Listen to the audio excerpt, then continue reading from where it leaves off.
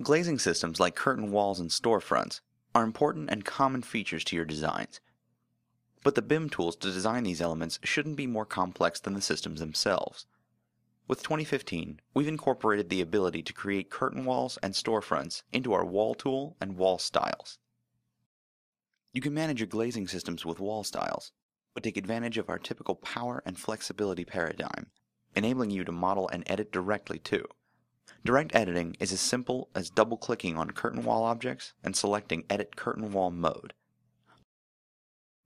When in this editing mode, you can select individual frames and either relocate them while keeping the same orientation by grabbing them along the edge, or you can change the frame's orientation via the reshape handles at either end.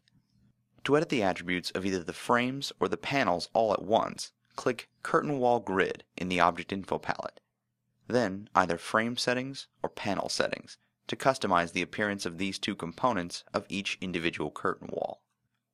These customizations can also be saved as a wall style, so that you can easily apply your changes to multiple curtain walls elsewhere in the document. As well as the direct editing the curtain wall object provides you, you can also align the entire grid all at once, letting you accommodate last-minute changes to the height or length of the curtain wall that may crop up later in the design process. Door and window objects can be inserted directly into curtain walls. The curtain wall grid will attempt to adjust itself to accommodate the inserted objects, but you can also make your own changes if desired. Finally, curtain walls are effectively a type of wall object, so you can convert existing walls into a curtain wall directly. This is done with a simple toggle in the Object Info palette.